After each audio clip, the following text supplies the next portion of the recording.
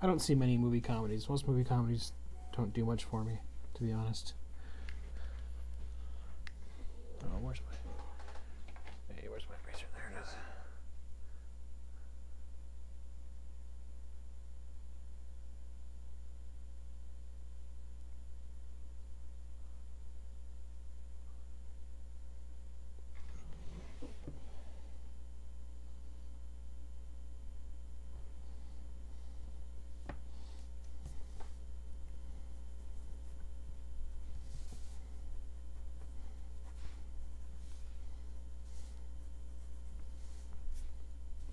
What can I say? Different strokes, you know.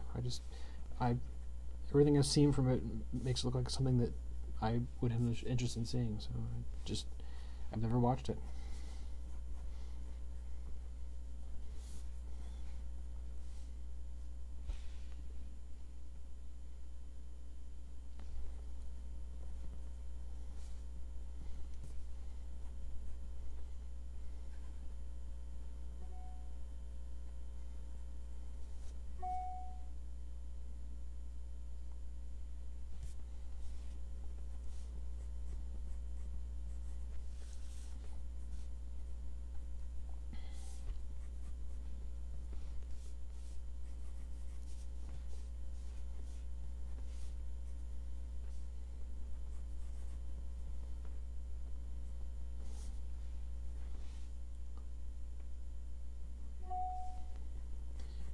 Hear my iPhone going nuts.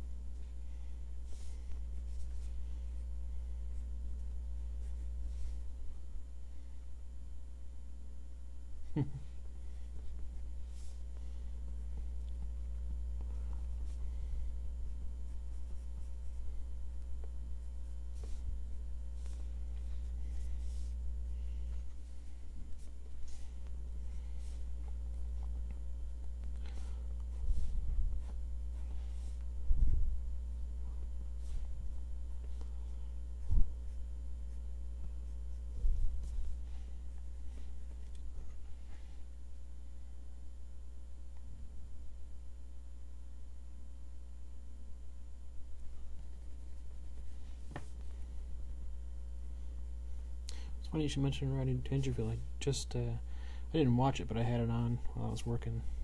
Last night I put on Back to School.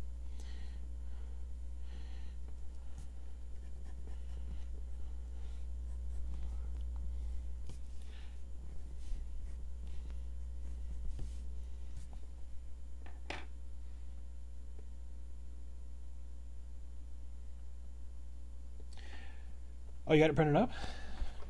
Cool. Yeah, I like Back to School. I like it a lot.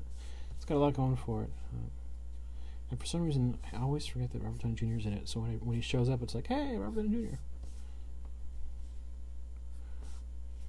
And it's got Danny Elfman in it, which is kind of cool. Actually in it, not just writing the music for it.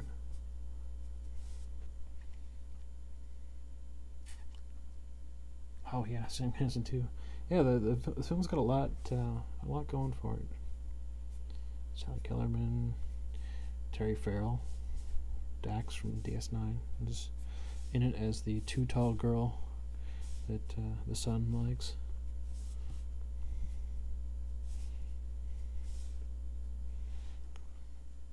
And Kurt Vonnegut, yep, true.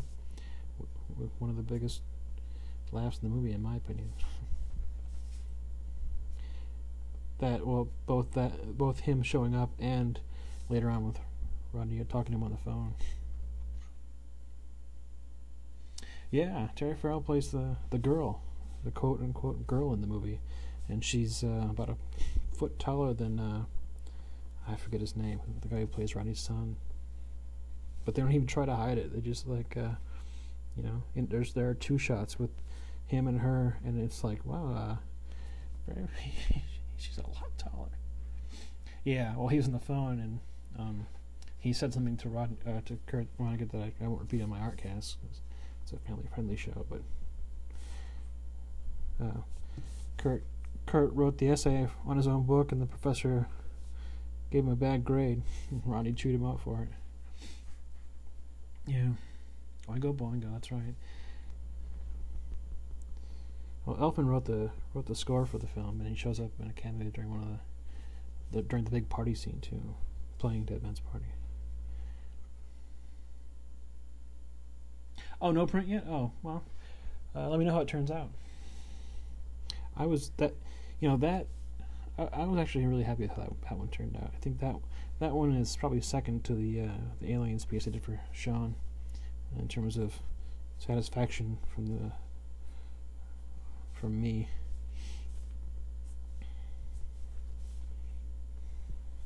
I can look at it and not go, oh, why did you do that and that and that?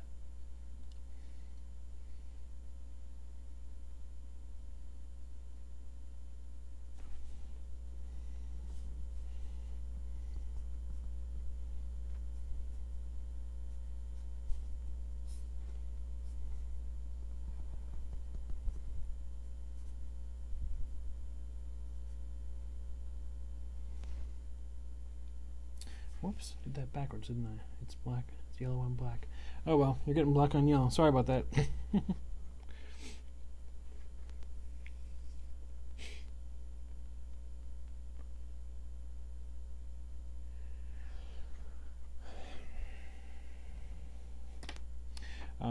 Oh, thanks, Ivan. I like Danny Elfman as a composer, but for the most part, there's a couple of exceptions. For the most part, I don't like him doing superhero movies because they all tend to sound very Batman-ish. Although I think Dick Tracy is one of his best scores, to be honest. He did that right after Batman. Maybe that's why I don't mind it so much, because he was probably intentionally trying to not redo Batman. But when I thought he was all wrong for Spider-Man. Completely wrong for Spider-Man.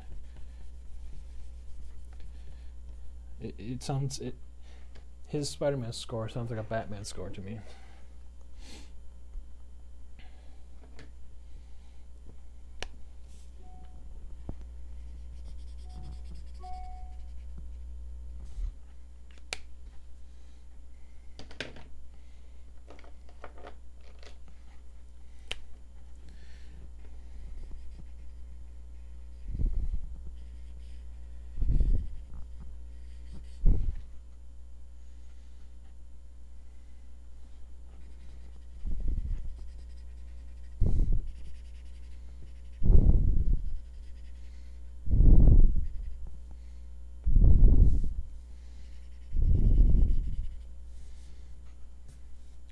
I liked his Planet of the Apes score too. I think he upped his game a little, competing with Jerry Goldsmith's original score, which is still one of the great film scores, I think, because of the interesting instruments he used and his take on the compositions.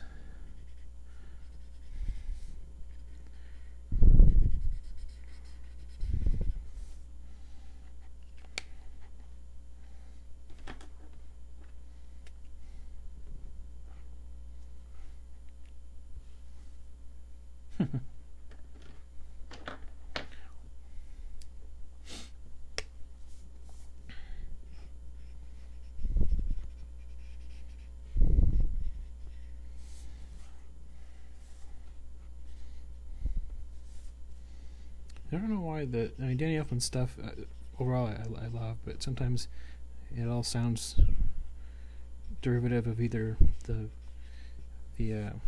Pee-wee's Big Adventure soundtrack, which I love, or the Batman soundtrack, which I also love. And for some reason it bothers me with Elfman, but it doesn't bother me with somebody like John Barry. John Barry, every single one of his scores sounds the same to me, but I love them.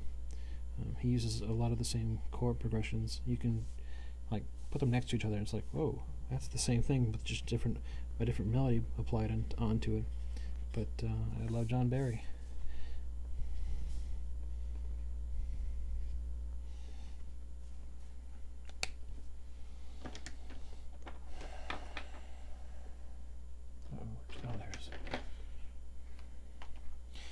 moving a little slow tonight. I'm not feeling so well today. Not sick, just feeling sluggish. So don't worry, I'm not getting any germs in your drawings or anything.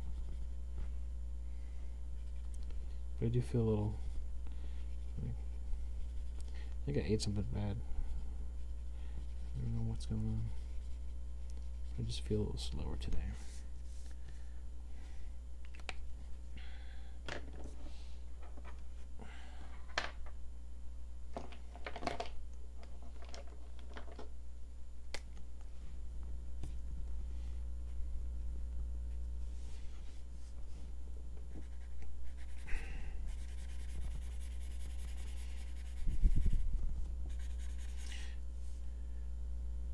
Speaking of film scores, I loved the score to Tron Legacy so much. I got the soundtrack, and then I sought out some of Daft Punk's, non-soundtrack stuff, some of the original stuff, and it's really, I think, the power of film and the combination of images and music. I wouldn't listen to their other stuff to save my life. It just doesn't. So it's amazing to me that I love the score so much.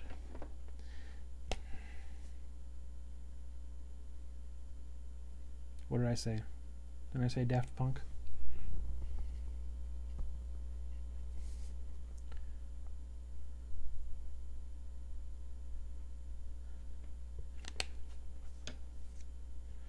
I liked it a lot. I need to see it again to say I love it, but I sure did like it.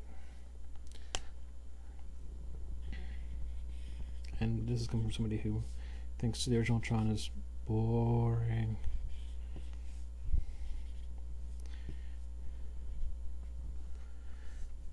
No, it comes out, I think, April 5th.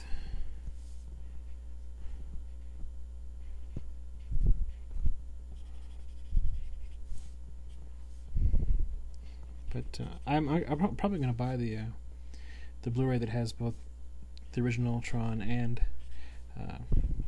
the new one, just so I can have the what I referred to it the other night. The original Tron is like the tech manual you have to read to enjoy the sequel.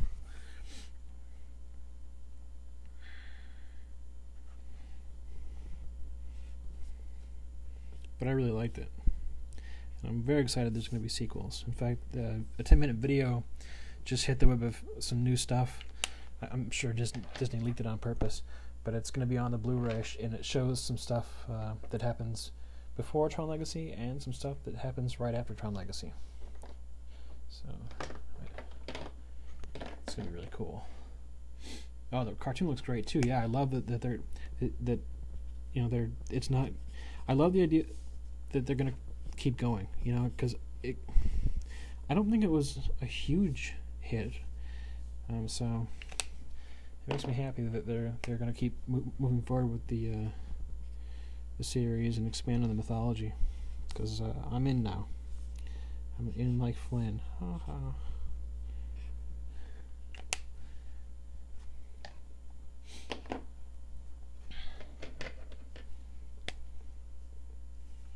But I thought it was a beautiful. The effects work is flawless in my opinion. I can't believe it wasn't nominated for visual effects. That's just insane.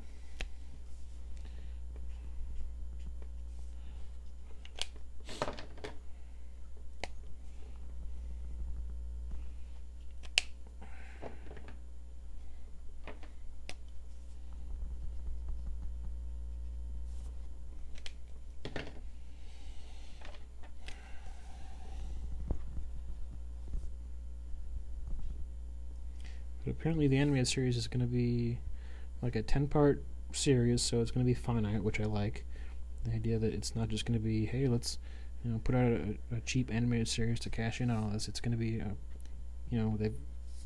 clearly it's going to be a planned thing. And they've got some big names attached, so it sounds like they're doing it, with the idea of having it tie-in and not just be a cash-in. You know?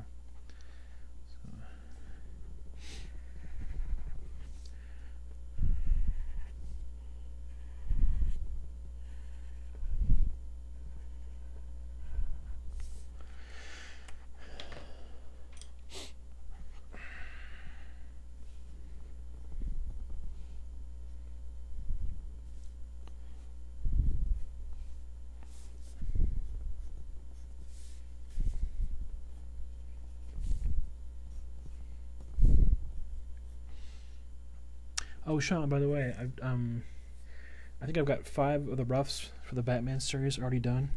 I'm going to send them to you, obviously, tomorrow. I'm probably going to change. I did what I told you about with regard to Batman, but I might do something different now because I didn't like how it turned out. Batman looked too passive.